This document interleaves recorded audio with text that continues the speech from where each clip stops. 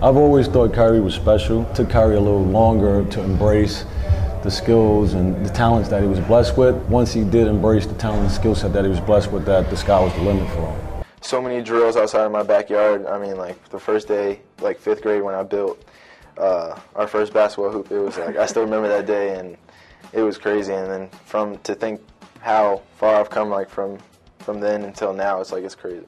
Everybody thinks, I don't want to just be labeled as a basketball player, aside from basketball, off the court, I'm a normal kid.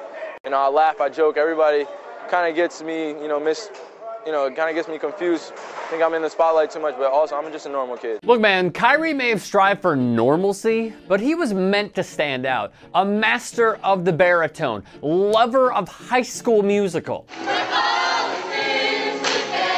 Yeah, dude, master of singing. It is the sweetest name I know. But life wasn't always easy. Kyrie was born in Australia while his dad Dredrick played for the Bullen Bombers. Dredrick, once the #1 scorer for Boston University, hailed from the Rough Mitchell housing projects in the Bronx, where he met Kyrie's future godfather and former NBA player, Rod Strickland. After college, Dred and Kyrie's mom, Elizabeth, married and flew to Australia, thus the playing days. After a few years, father and son moved home to the East Coast, settling in New Jersey, where Dred commuted each day to Wall Street as a financial broker, while Elizabeth worked in Washington. At a young age, tragedy struck the Irving family. I lost my mother when I was 4. It was just me, my sister, my father. That was it, the triangle. We call ourselves the triangle. There was also another near tragedy. While working in New York City on September 11, 2001, Dred Irving was doing his morning routine, walked through the lobby of the World Trade Center from the train station. He was there when the planes flew into the buildings. All I could think of was, I've got to get to my kids, Dred said. He walked for 9 hours to the Bronx, got in touch with a friend, and was driven to their house. As his daughter and son got older, he became that much more involved, and the bond grew between father and son. I only had one hero. He's still my hero today. Is my father.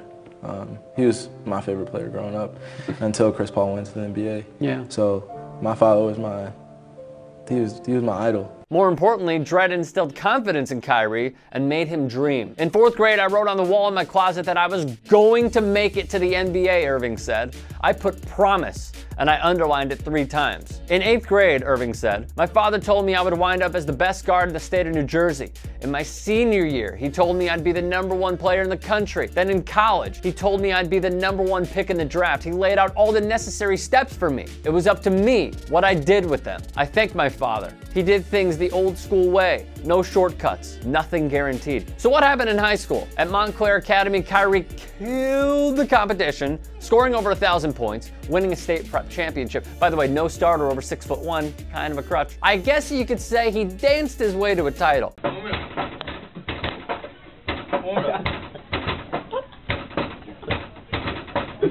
As his old coach recalls, Kyrie was uber committed to the game. You knew right away as a 14-year-old freshman you were dealing with something special. During this free period, all the other kids would be hanging out. Kyrie would be in my office breaking down film. Dred started to sense the competition could improve, so he made calls seeking a transfer for Kyrie, even dialing Bobby Hurley Sr. at St. Anthony's High School. Dred never heard back. Standing at 5'10" going into his junior year, Kyrie landed at St. Patrick's, a powerhouse team that had 5 D1 players. Who are you? One boy asked upon Kyrie's arrival. I don't know who you are. It was Michael Kidd Gilchrist, current Charlotte Hornet and former Kentucky Wildcat. MKG felt he had a point to prove. The first day of practice, Kidd Gilchrist heaves the ball at the bashful newcomer and chortles with a half smile, "You and me. Let's go." Irving dazzled one of the top prospects in the country and earned his respect in a simple game of one-on-one. He wasn't afraid, Kidd Gilchrist said, of anybody. His teammates would say he was ahead of everyone mentally, and he was doing stuff we'd never seen before. Kyrie always put in the hours. He played at the Young Men's and Young Women's Hebrew Association with his AAU coach, I know Hebrew, where gym temps would reach 120 degrees. He added late-night one-on-one games at St. Patrick's. Cleveland Cavaliers big man and former rival high school star Tristan Thompson called Kyrie a mystery man. Remember Oak Hill Academy? I mean, how could you not if you're a basketball fan? A dominant program producing dominant players like Kevin Durant, Carmelo Anthony, Rajon Rondo, Michael Beasley, Jerry Stackhouse. Well, Kyrie went against this school, dropped 28. Still, Dred pushed his son. Quote, "Hey, did you guys see Kyrie play tonight? I didn't see him out there. Did anyone else see him?" As Bleacher Report notes, it's a soft dig, but they all know what it means. Don't you ever give up the ball with the game on the line, because that's what he did. To no surprise, Kyrie was recruited heavily. October 2009, he made his decision. Be committing to Duke University. I'll be a Blue Devil next year.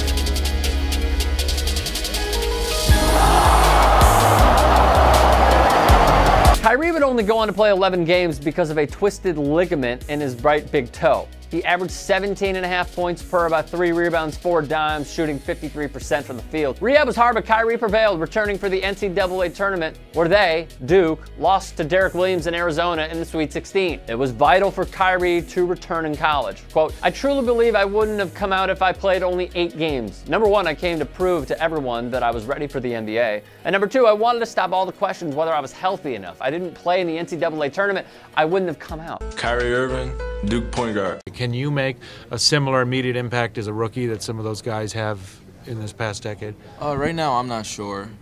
Right now, I'm just working towards doing that. You're a week away from the draft, Kyrie. What do you expect this last week leading up to the draft to be like for you?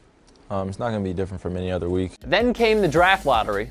The #1 pick in the 2011 NBA draft belongs to the Cleveland Cavaliers. And draft night. The Cleveland Cavaliers select Kyrie Irving from Duke University. But the cheers would turn to jeers. I'm going to take my talents to South Beach. Kyrie inherited a dumpster fire. LeBron leaves, the town goes mad, a savior is needed. While LeBron led the Heat to 3 straight finals, Kyrie averaged nearly 21 points per, winning the Rookie of the Year, dazzled at Madison Square Garden, becoming the youngest player to score 40, All-Star Game MVP as well, all while the team averaged a measly 26 wins. Then going into the 2014-2015 season, free agency happened. The last sentence is the only sentence that really matters. The last sentence is, "I'm ready to accept the challenge, I'm coming home." As we all know by now, Kyrie Irving hit the biggest shot in finals history. Game 7 in Oakland against the best regular season team in NBA history, the 73-9 Warriors. Kyrie, who inherited a franchise that needed a star, was just that. He won a title with LeBron and now seeked his own throne in another basketball kingdom. Kyrie Irving going to Boston, Isaiah Thomas going to Cleveland. Through it all, Kyrie Irving, from front yard dunker to doubted by coaches, players, and fans, has proven his greatness, and that it's not the size of the dog in the fight, but the size of the fight in the dog. He has won, and he has lost, but he will always strive for more. He hasn't yet, and we doubt he ever will.